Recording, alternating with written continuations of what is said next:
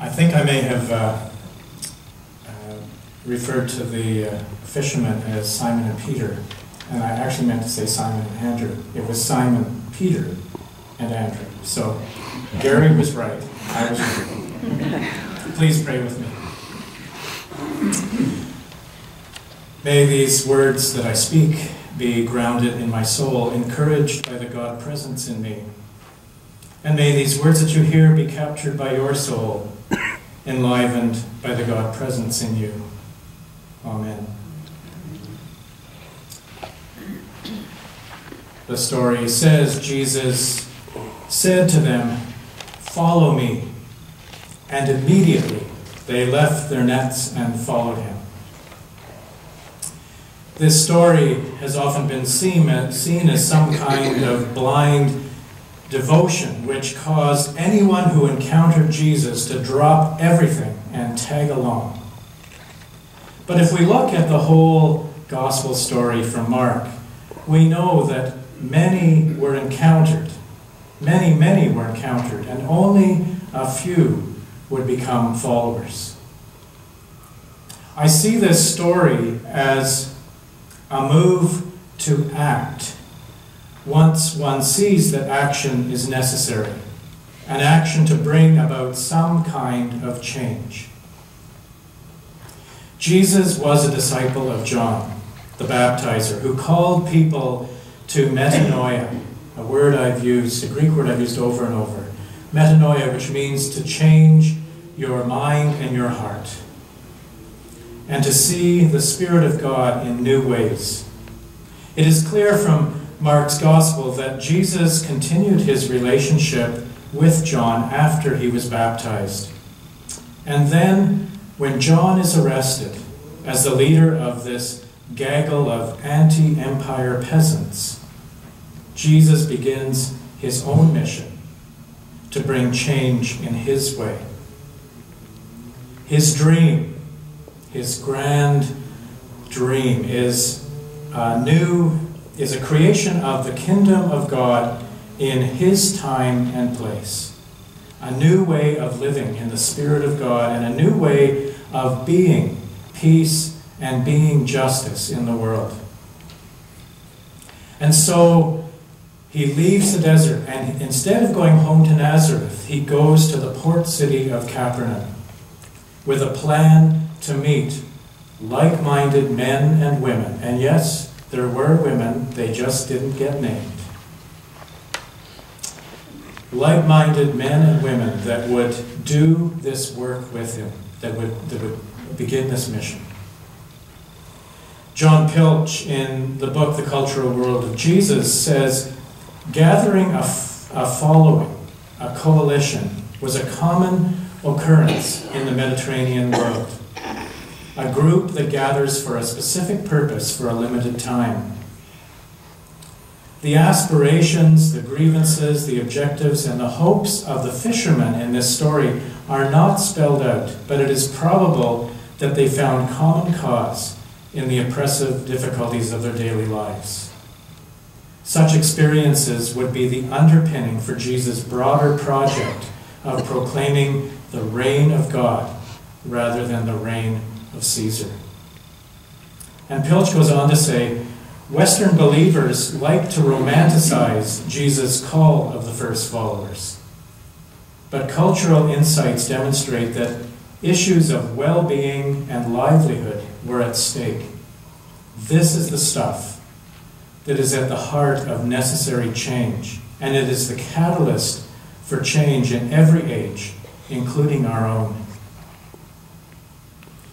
In an evolutionary world, and that's what we are a part of, change is the norm, whether we like it or not. Change is the norm. And change that works for the betterment of our lives, our societies, and our world is essential. Martin Luther King Jr. said, "Change does not roll in on the wheels of inevitability, but comes through continuous struggle. And so we must straighten our backs and work for freedom. Another person cannot ride you unless your back is bent." This is the kind of change, the same kind that Jesus straightened his back for in his time, that brings light into our lives and into our world. So what is the change we are called to today? What cause would cause us to drop our nets, metaphorically speaking, and follow? And specifically, what are we as a community of faith, a gathering of would-be followers of Jesus, called to change? I find it somewhat ironic that the Christian church has always been and continues to be so resistant to change, considering that is how Jesus began a dream that is yet to be fulfilled. We are so resistant to change, in fact, that there are endless jokes about our solid resistance. For instance, do you know how many church members it takes to change a light bulb? The answer? Change? Change? My grandmother bought that light bulb. Or, then there's the story of the minister who was being interviewed by a search committee of a congregation. As the interview was drawing to a close, the chairperson asked if he had any final words. To which he replied, "If I am called as minister to this congregation, I will work tirelessly to bring us into the 20th century." The chairperson responded, "Don't you mean the 21st century?" The minister paused and then said, "Let's take it one century at a time." The reality, I believe, is that our resistance to change, our mantra of "we've always done it that way," is bringing about our very demise. Evolution is the way of the universe. The human species is not separate from evolution, but rather is an integral part of it. We continue to evolve. We continue to change. And it is part of a continuous change that drives everything that is. I also believe that it's the very Spirit of God, the great mystery that is at the very heart of the whole evolutionary process. It is the God presence in all of creation, including us, that pushes us and prods us to be always open. Open to change our minds and our hearts with our evolving knowledge. Our faith, and certainly not our church, were ever intended to be static, unmoving, unchanging, holding tightly to one or many absolute truths. Rather, our faith, like our lives and our world, need to be fluid, with a willingness to change our hearts and our minds with each new insight, just as the author of Proverbs writes.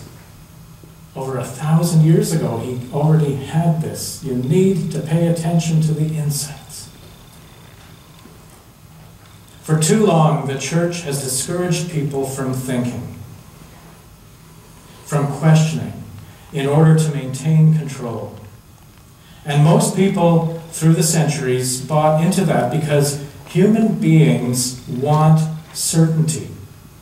We want certainty. We don't want uncertainty or ambiguity because that makes us anxious. But frankly, my sense is that definitive answers and absolute truths seem only to make us more anxious because we are afraid that someone will challenge what we know to be right, or worse, what happens if it turns out we're wrong? Wisdom. The wisdom that is at the heart of God is not calling us to believe a certain dogma or to worship in a certain way. Wisdom is calling us instead to open our hearts and our minds to ask the questions. why, and how, and what's next, and where are we going? Jesus, as wisdom incarnate, is calling us to live into the fullness of our lives. Jesus, Simon, Andrew, James, John, and many, many more throughout our time all began the journey to really live their lives the moment they asked, "Why is my life the way it is? Why is there so much injustice? And why have I settled for the status quo?"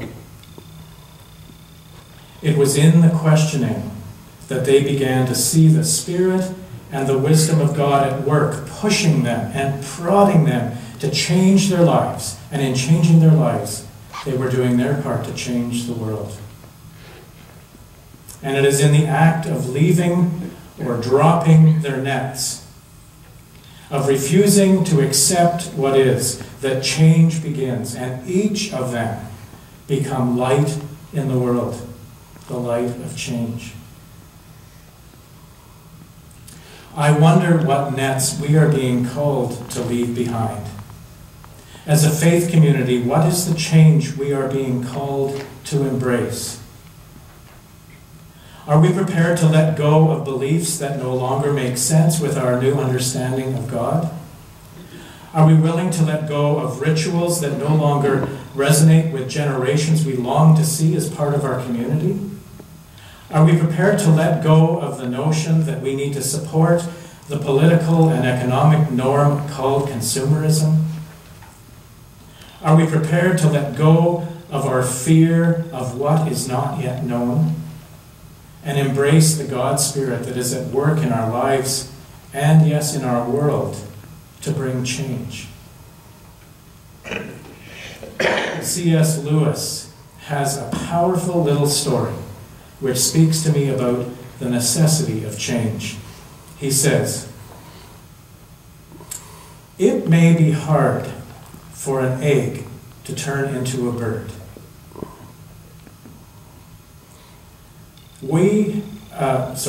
It would be a jolly sight harder for it to learn to fly while remaining in the egg." We are like eggs at present, he says.